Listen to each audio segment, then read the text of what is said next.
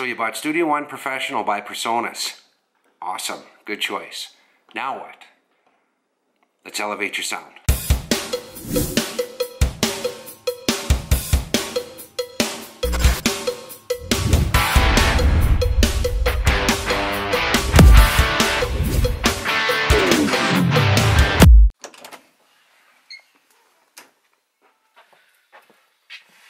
Time to get busy.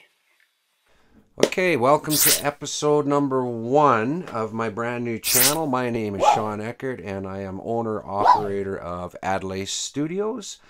And on this channel you're going to find all kinds of content that are related to the home studio recording process. And as well, you're going to learn the inner makings of how to create an actual professional music video. So there's a lot to learn. Today we're going to be focusing on just going to launch a little mini series videos that I like to call my 5-minute favorites. And in this video we're going to be covering launching of Studio One by Presonus. That's my DAW of choice. This will relate to Pro Tools and Reaper and all kinds of DAWs. They're all very, very similar. And but for today we're going to dive into here really quickly.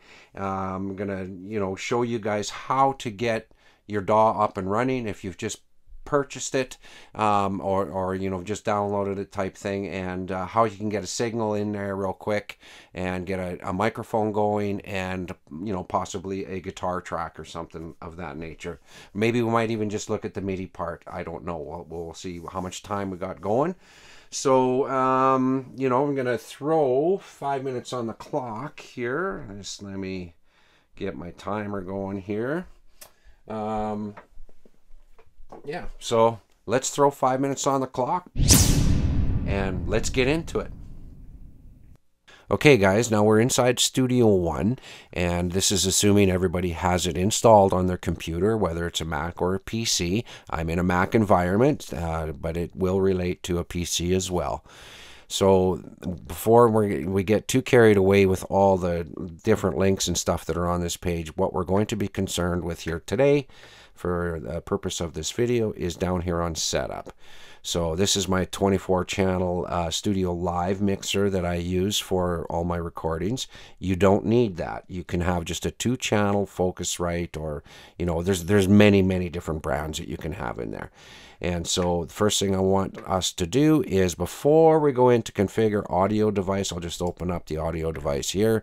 And before we get into this part, I want you to go over to your system preferences. You're going to pull that up and you're going to click on sound. Now, in your preferences here, you have to make sure that it's not selected, internal microphone. It has to be on your digital audio interface. So mine is selected. It's called Presonus Fire Studio. Yours will say whatever brand that you're working with. Input and output has to be on those two. Okay, so make sure that's done. Then you'll come back to this page, and this is where you will set your playback device settings in the drop down here. You do not want it on built-in output. You want it again on your digital interface. So that once that's selected, for your playback and your recording device, then you'll be good to go. We're not going to worry about any of these guys up here, locations, external devices. Those will be on a future video, on a later video, I should say. And we're going to pay a little bit of attention to device block size here. This has to do with your sample rates of how your screen will. What's the best way to explain this? How your screen will draw. With your video card, basically, but more importantly, how your audio comes out of it. So you don't want any latency, or you want very, very little latency. I like to run at 128 samples, and when I do that, you can see the input latency here. It's only 5.44 milliseconds, which is fantastic. I can't audibly hear that to my ear, which means I can sing over a track, to a click track or a drum set, and play guitar to it, and the playback is really good. So the input latency is 544 and the output latency is only 44, and that works great for me.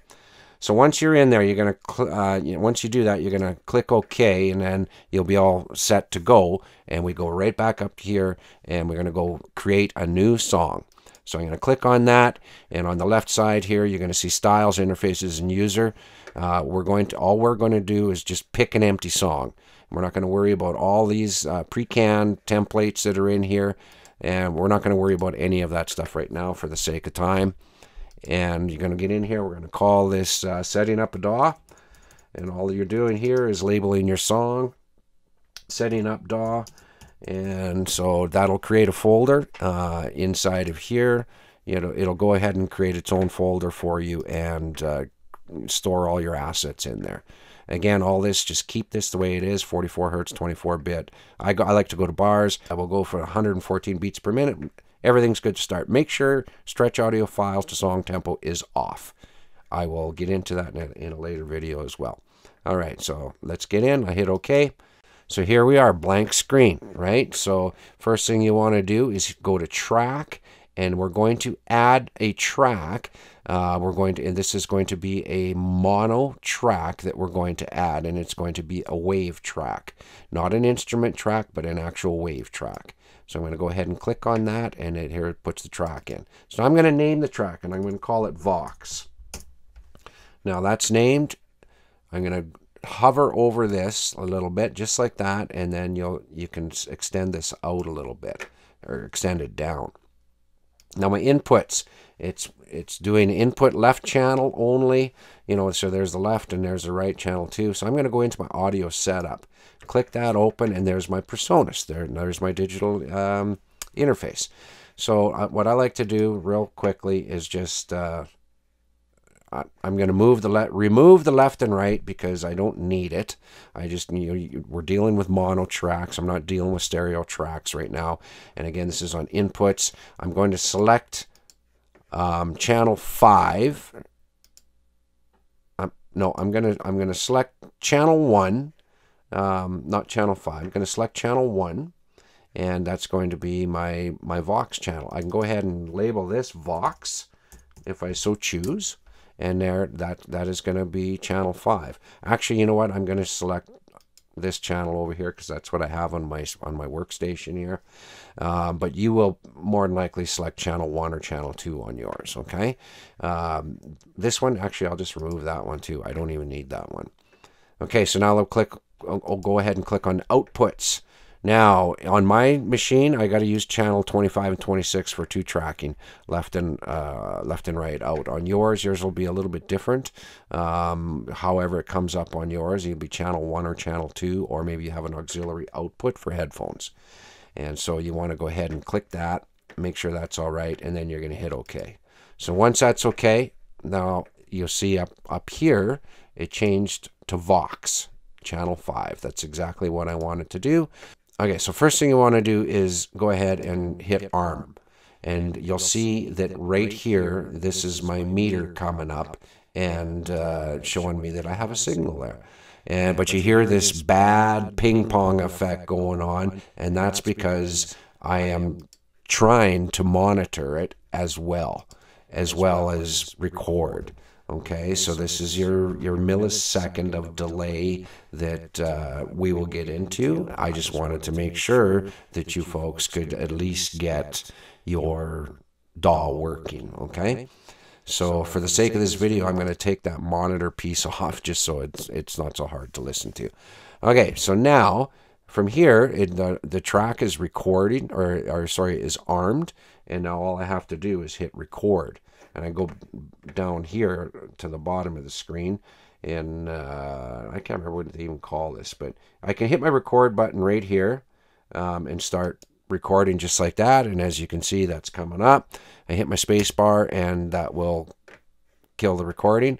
And if I want to delete that and I want to start over, I'm going to hit the record button again, and away we go, and testing 1 2 3 4. There it is. So now if I rewind back to the beginning, I can just hit my space bar and it won't record, it'll play it back, and here it is. Record button again, and away we go, and testing 1 2 3 4. There it is.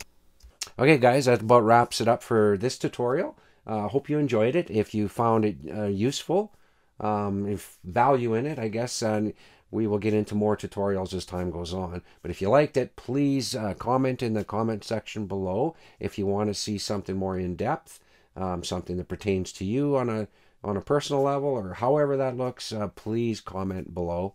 Don't forget to subscribe to my channel and hit the notification bell, or smash it if that's your thing, if that's what the new kids are doing today. And as well, please check out my website at adelastudios.ca. There's going to be lots of great content on there as well, blogs, vlogs. There's going to be live sessions that go on there. Just give it a whirl. Go have a look at it. And hope you enjoyed it. I sure enjoyed making this today, and we will see you in the next video. Thanks for watching. So you bought Studio One by Personas.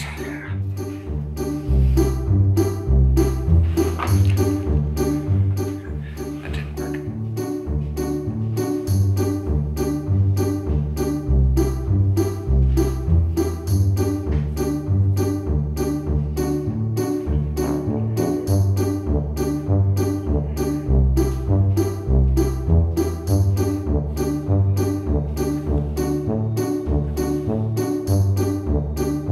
Paint me yellow and call me banana.